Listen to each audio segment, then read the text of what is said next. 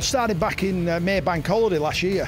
Martin was running the Kawasaki's at the time, and Martin asked me to come on board. He wanted to develop the team and make it into a championship contending team. We just run the one rider, decided to put some structure into the team, basically building the foundation this season. I looked at Christian, I've always admired Christian as a rider.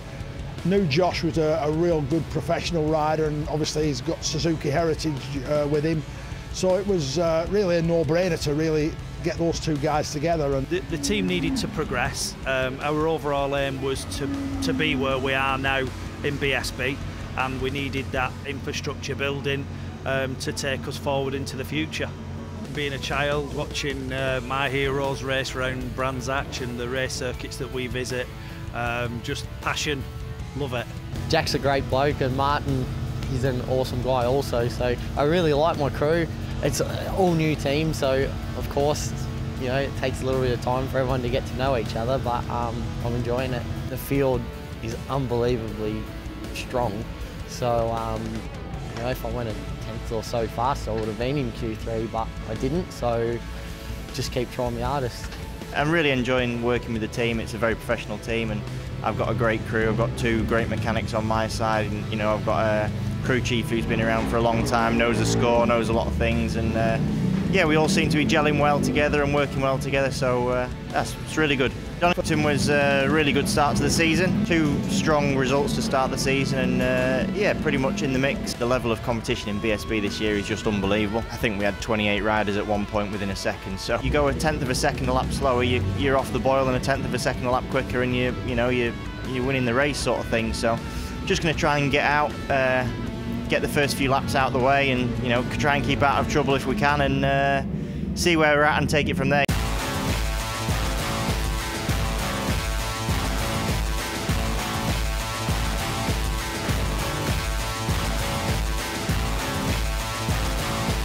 The momentous Brands Indy circuit here, and the terrific start, the awful start by Kuba Smirch. He's done that before when he's qualified well. The man from the Czech Republic gets sucked back into the pack, while James Ellison takes off like the proverbial street lightning at the front.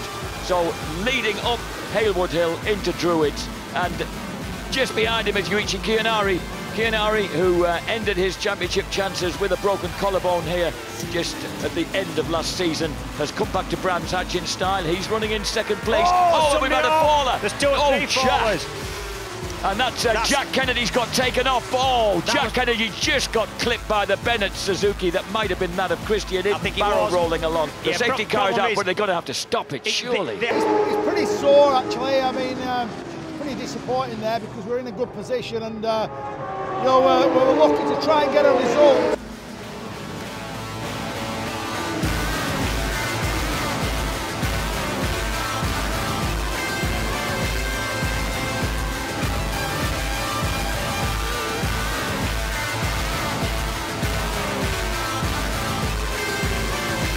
Parks 8th, McConnell 9th, Walker 10th, ahead of Cooper, Mossy, Laverty, Buchan, Waters the last point scorer. He can stand on it and he can apply load to it, so the passed him fit. He managed to hang on to a 7th place in the championship, so he's going out to get some points, and hopefully keep us in there, and you know, where we want to be and chasing the showdown position.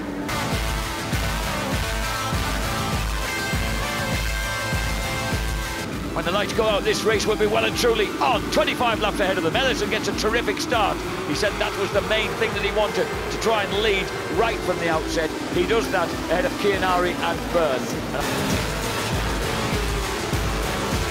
Once again, there is Hickman leading the way. Just behind him, Christian Idden's Bennetts Suzuki.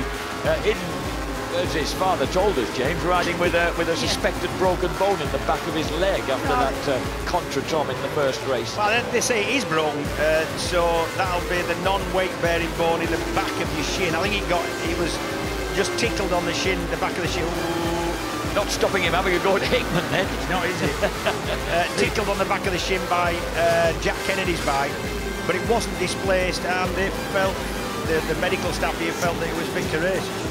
Christian Idden, after that early exit from race 1, there in 12th place. Amazing, really, that Christian actually got to the line. He's got a broken fibula, and quite a lot of tendon and soft tissue damage in there. So he was in absolute agony, to be honest. He did the sighting lap, and he very nearly didn't make the start. You know, he could hardly move his foot. He couldn't get his knee down properly. So what the guys did on the start line, they quickly put some foam on the seat and taped some foam and got him a little bit higher on the seat. And he started the race and had a decent start. Just settled in round about 15th, and he just let the race come to him. Just rode really sort of a mature race, really, because he was just trying to get as many points as he could.